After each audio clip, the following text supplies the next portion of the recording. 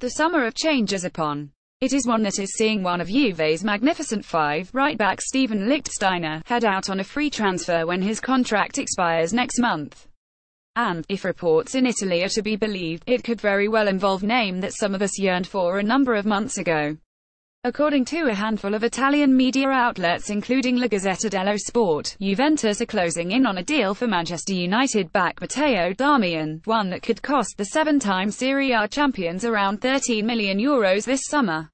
This comes after Juventus Director General Beppe Marotta spoke in very glowing terms regarding the club's interest and any potential move for the 28-year-old Darmian as well as Genoa goalkeeper Matteo Darmian.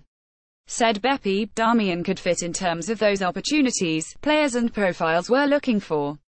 He's also an Italian player and we always think that the hardcore of a squad like Juventus should be represented by players who can also wear the Azzurri shirt. Italians have more ability and speed in terms of understanding our environment, so I can't hide that Darmian is a player who interests us.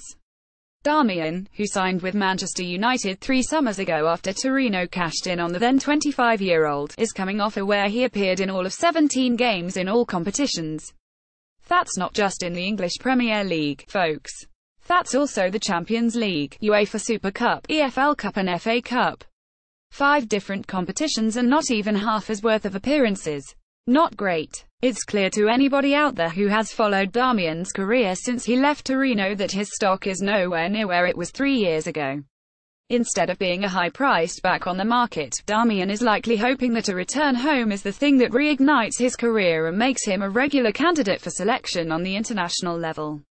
Seeing as Matteo Darmian is somebody who can play both back spots, Juventus signing Darmian this summer would only continue that kind of trend. And with Kwadwo Asamoah also leaving this summer and one of the 2 Atalanta boys set to return to Turin after the loan spells in Bergamo, Leonardo Spinazzola, out for pretty much the rest of the calendar year after major knee surgery, I would put it past Beppe to go after another back who has some versatility to their game. Now if only we could ensure it's the Torino version of Darmian rather than the United one.